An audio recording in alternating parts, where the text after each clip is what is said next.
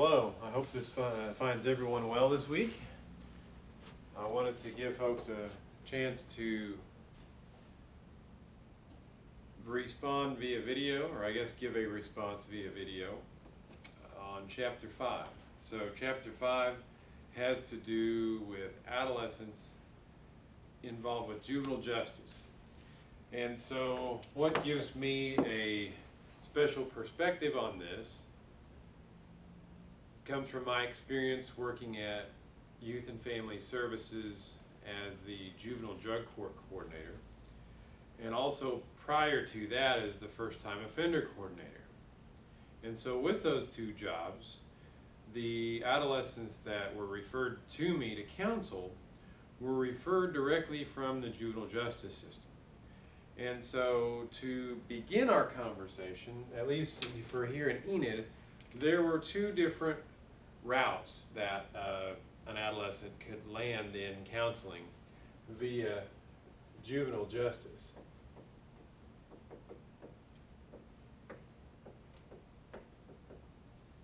And so the first route would be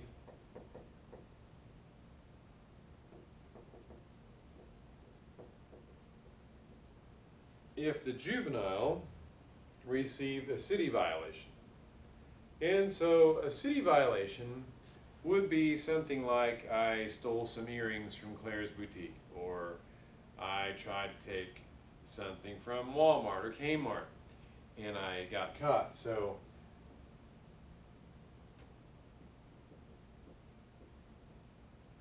there were a lot of adolescents that were referred on petty larceny charges. There could also be a fight at school. So let's say an adolescent received a battery charge. Or there are also substance-related violations too. So how old do you have to be to possess tobacco in Oklahoma? So you have to be at least 18.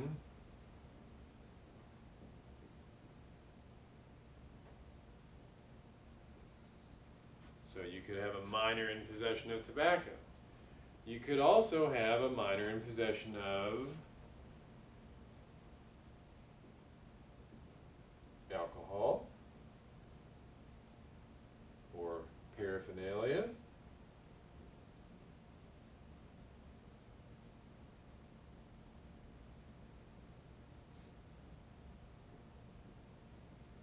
You could also have some other charges, but those were among the most common.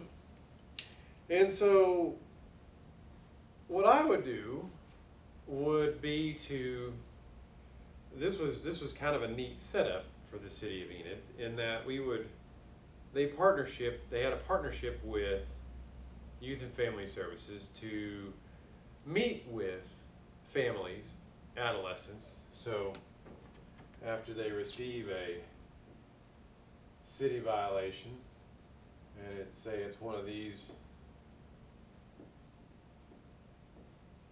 and there may be a couple of others on there too. I'm not producing an exhaustive list, but they would go and they would meet with me to try to find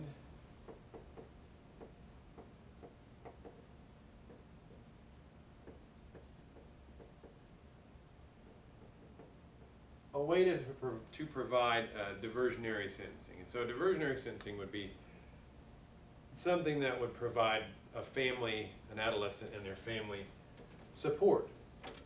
So many times they would go to the First Time Offender Program. That was a 12-hour mandated education class, and it was mandated for both parents and the adolescents. That was First Time Offender. They could also go to, let's say they had a battery charge, they could also get referred to an anger management class. They could also be just referred to counseling. Let's say that I meet with the family before they go into court We find out that there's been a divorce, there's a lot of fighting in the family, or that somebody recently passed away, and the adolescent is experiencing a lot of different emotional difficulties. And so that gives the chance to intervene in a different way. Rather than just punish the adolescent, it gives the opportunity to divert into something that could be more supportive of the adolescent and their family. They could also, let's say they're one of these, they could also possibly need a substance use assessment.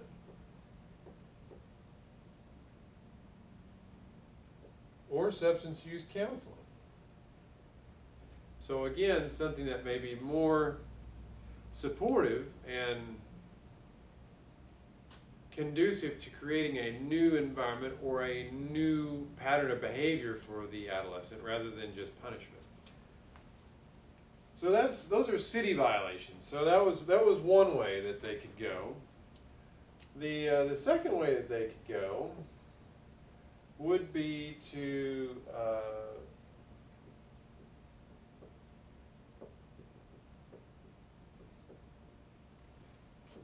be involved with the Oklahoma Juvenile Affairs Office, or OJA.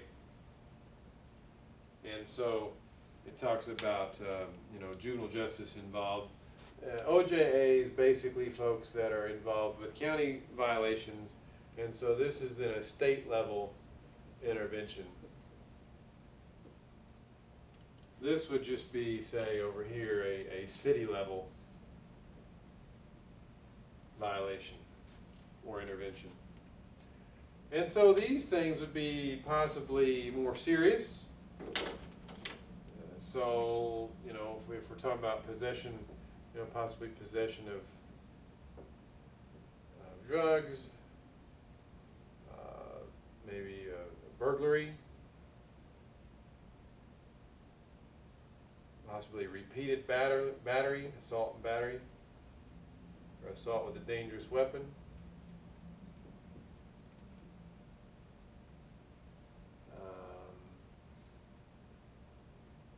You could probably put public intox in either one of these categories. I forgot about that, but that one could actually, public intox could also be over there. It also is for, let's say you have somebody that's a repeat offender. So eventually, the city is going to be tired of dealing with the same adolescents over and over. And so let's say, well, and the city's going to have to deal with things like truancy or curfew. Those are more city charges. Or maybe more significant larceny charges. So really OJA, the juvenile justice system, begins to be involved with more significant crimes. And so at this point then, typically we see more counseling interventions. I mean, they could still be sentenced hypothetically to class, anger management, first time offender, but somebody that's on their third assault charge is probably not going to get much from a first offender class. They've kind of graduated on to something more. So mandated counseling, a lot of family counseling over here, that's mandated. Possibly more mentoring. They could actually be placed in a shelter. Let's say their situation's not safe at home with their parents. So that's kind of the juvenile justice system, the way it works here around Enid. Now, it may work a little differently, but all counties are under the scope of OJA, and so we've seen a lot of cuts to state budgets. So I know that's one of the agencies that keeps taking cuts, and it's difficult to provide. Some of that budget provides for counseling, provides for supervision. One of the good things that I think you'll notice, let's go to the text now, so please follow along with the text. So before I go to one of the good things, go to page 118, if you would, please. So page 118. So page 118 lists several different treatment environments, And so I was involved in every one of these treatment environments. So you can have a home-based. If you think about a home-based environment, what's cool about that is you actually get to see the adolescent and their family in their natural environment. And so you might think, well, they're not going to act natural. Well, it's a lot more likely that they're going to act in their normal way on their home turf than they are if they come to the office. So a lot of times you see what real life looks like, you know, the poor attitudes, the shouting back and forth, different things like that. The actual living environment, which may be really messy, which, you know, may include, you know, a lot of clutter, a lot of bugs, a lot of different things that way. So it's pretty, for those of you that are faint of heart, it's not necessarily for those of you that like a nice sterile office environment. Although I will say that it can get out of control. I've had a couple people over the years that I've supervised that felt very unsafe in those situations. They didn't go back, but it can also put you in a vulnerable situation where you might have to, you know, report people to child welfare if you see, you know, drugs, or you see, you know, people being neglected or abused. You absolutely have to call that in. So that puts you in a difficult situation where you could be blamed for child welfare being involved, or children being removed from their family's care. So it's a whole different level of boundaries. It is easier to have boundary difficulties if you're in somebody's home. You know, say you get invited to dinner, sit down and have some chicken with us. So I've had that happen, and you just kind of have to say no. You know, it may be you don't want to come off as rude, but it's just not. That's not something as counselors that we can do. Another place is outpatient. Outpatient is basically counseling, you know, at the office. Residential. So Oklahoma's been closing their residential facilities for adolescents for the past several years. There aren't very many.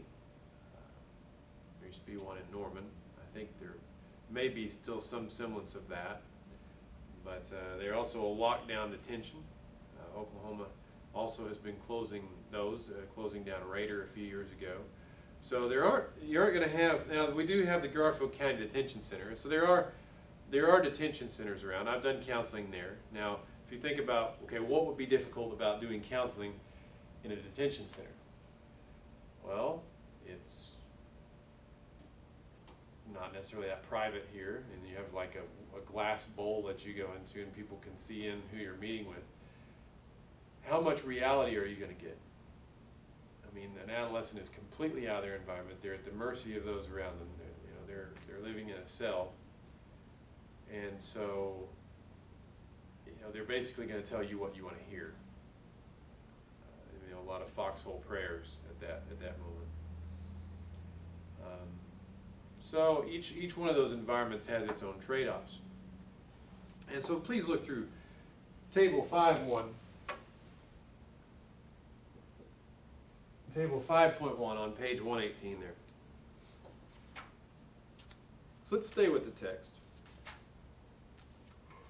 If you would go with me to page 111. 111 has figure 5.1. And what do you notice? If you turn to page 111, what do you notice about that figure?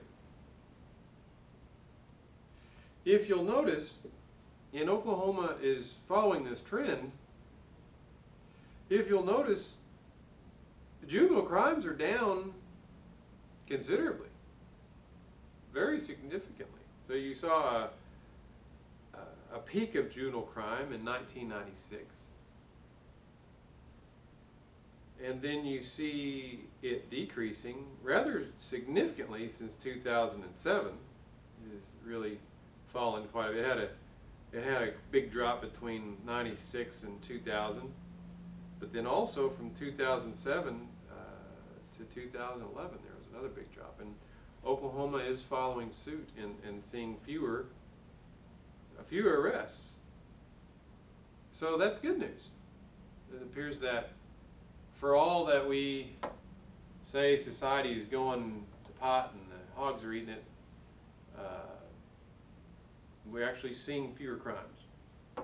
It's not to say they're not existent, though. It's not to say that we don't need to keep funding efforts to change. So one might say that our efforts are juvenile justice efforts. OJA was created in the 90s, the Juvenile Office of Affairs, and during that height of juvenile crime.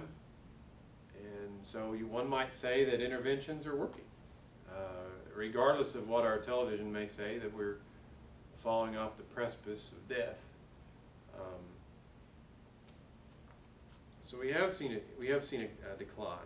So please read through the demographics. Demographics are, more males than females are involved with the juvenile justice system by far. 7 out of 10 offenders are males.